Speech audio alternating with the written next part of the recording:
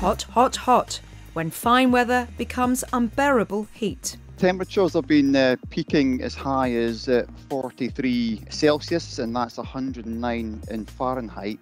And rocking climate science at Glastonbury. I'm taking a tent. I've got the offer, I think, of a bed in the camper van should I need it. So we'll just see what happens. It's Friday, the 17th of June, and you're listening to Weather Snap from the Met Office.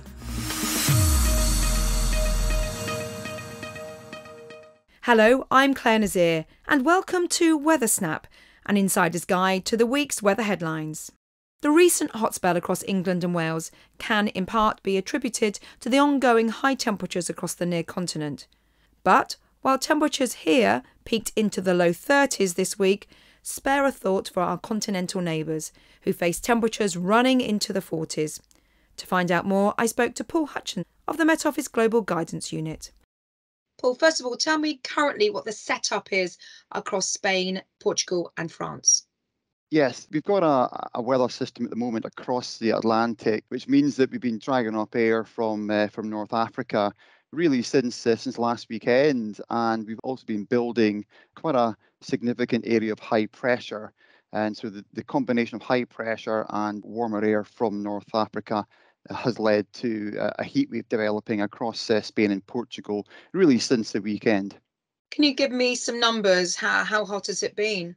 Yes, the temperatures have been peaking as high as 43 Celsius, and that's 109 in Fahrenheit.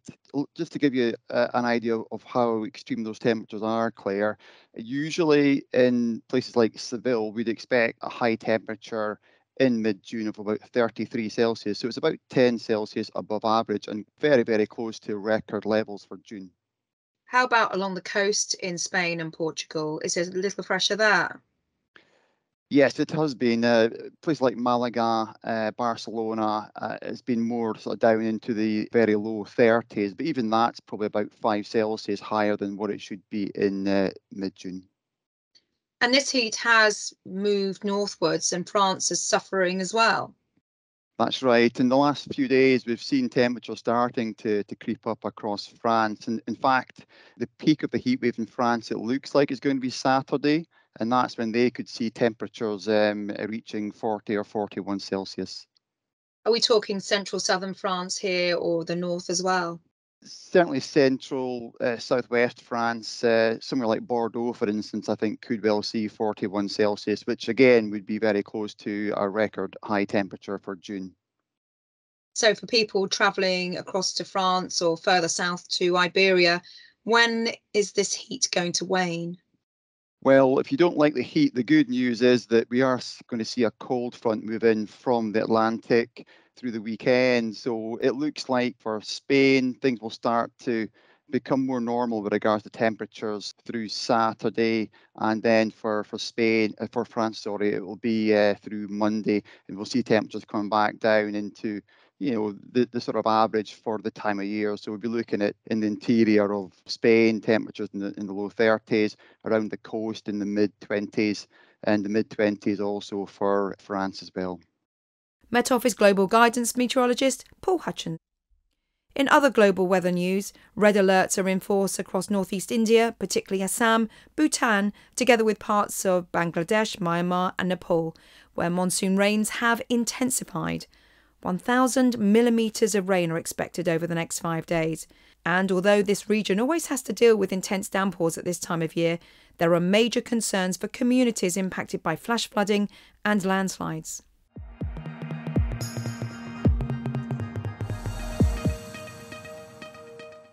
Climate science over the past decade has become far more interdisciplinary, spilling over into the realms of finance, construction, agriculture and the arts. The famous Glastonbury Festival hosts all manner of marquees and stages, featuring all kinds of art, from dance to drama and, of course, music. After an extended hiatus due to COVID restrictions, Glastonbury is back, and this year's festival will include a team from the Met Office, offering not only information on climate change, but a little music as well. Here's scientist and musician Matt Palmer. My name is Matt Palmer. I lead sea level research at the Met Office Hadley Centre, and I'm the guitar player, singer and songwriter in the Matt Palmer Band. At this year's Glastonbury, there's a brand new Science Futures area which the Met Office is having quite a big role in. This new science area is in the Greenfields area. For the first time, we've got our own big top tent, which is called the Futurarium. There'll be some art exhibits there, and there'll be a small performance stage where there will be science-related arts. The Met Office representatives there will be talking about the various aspects of climate change. So that's surface temperature rise, we'll be talking about sea level rise, and in particular, a big focus will be on what people can do to live more sustainably and kind of think about how they might reduce their carbon footprint. The Matt Palmer Band started in September 2018, so it's quite a new venture. During COVID, the lineup of the band has changed a bit because people move on, and obviously it's been a big change for lots of people living through COVID. And actually now the entire band are either climate scientists or people with a climate background. In between the lines you hide in every page I read. How does climate and science feed into the music that we write? I think this has happened by osmosis to some extent. I've been working in sea level rise for a number of years now, and I guess it was on my mind when I started writing a song called The Flood, and there's also reference to sea level rise in our EP title, which is called A Rising Tide. And that's actually to do with the effect of sea level rise on tides and how it's kind of understood that the tides themselves might change as a result of sea level rise. Hello, brightness, my old friend. Where you been, where you been, where you been? Lost. It's an amazing opportunity to play at Glastonbury. I think, is every band's dream. I think the other really exciting thing is, merging my two kind of loves, science and music. I mean, I've been a musician probably longer than I've been a scientist, but obviously that's where my career took me. If we close our eyes, will the tide come rushing in? In terms of performances, we'll perform every day. We'll do a 30-minute set on the laboratory stage. The question of, squaring climate change and the idea of a festival, being about fun and kind of more hedonistic activities. I mean, I think there's a long history of festivals, and Glastonbury would certainly be one of these, where these are important cultural events to talk about real world issues. I think there's a long history of people being interested in issues such as the natural environment and issues such as sustainability. So I think in some ways it's a good fit.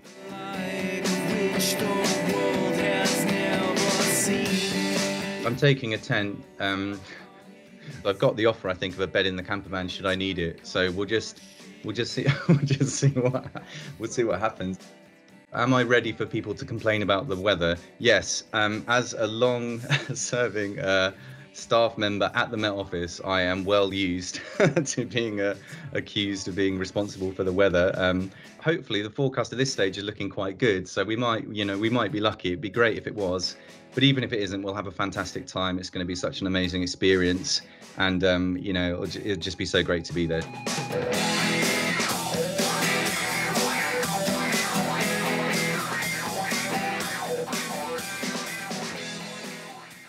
Matt Palmer, and you can find out more information about the Green Futures area by visiting the main Glastonbury Festival website, and more details of the Matt Palmer Band by visiting mattpalmerband.com.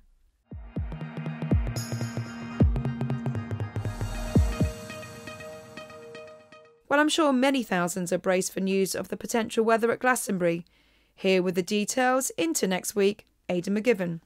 No heatwave currently being signalled for Glastonbury, but the early signs are that it will be mostly dry. I wouldn't rule out a few showers occurring though, and it will be significantly cooler compared with the heat at the end of this week.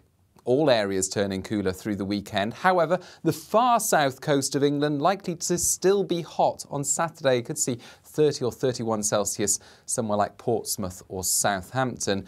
Come slightly further north, and you meet a cold front. That cold front will bring some heavy rain at times across Wales and the Midlands during Saturday, perhaps fringing into northeast England and southwest England at times as well. Further north again, and Scotland and Northern Ireland actually should see a mostly dry and bright day during Saturday with some sunny spells, but temperatures at around average here and disappointingly cool through the central area where we've got outbreaks of rain.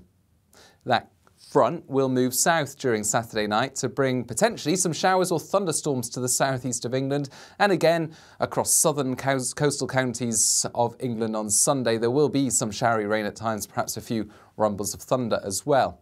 Drier and brighter further north, so for the rest of England into Wales as well as southern Scotland, some decent sunny spells. But for northern Scotland, for parts of Northern Ireland, there will be a few showers around on Sunday, along with a cool breeze, and all areas will see those temperatures tumbling back to around average or slightly below for the time of year. However, the start of next week looks mostly fine for many areas. There'll be some decent sunny spells Monday, Tuesday, Wednesday.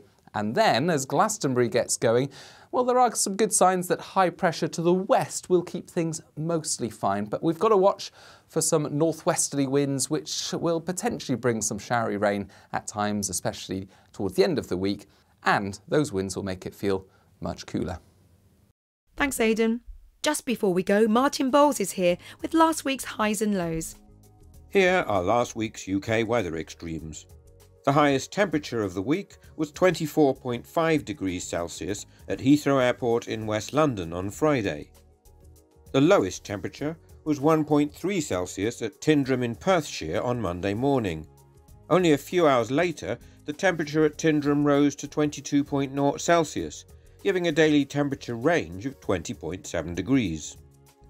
The largest daily rainfall was at Achnagarth in Ross and Cromarty on Saturday. 47 millimetres was measured as a deep low pressure area passed to the north of Scotland. The sunniest spot was Aberdaron on the far west tip of the Llyn Peninsula in North Wales. 14.0 hours of sunshine were recorded there on Friday. Thanks, Martin. That's it for Weather Snap. I'm Clare Nasir. Editor is Adrian Holloway. Thanks for listening. Weather Snap is a podcast by the UK Met Office. For the latest weather conditions where you are, download the Met Office weather app.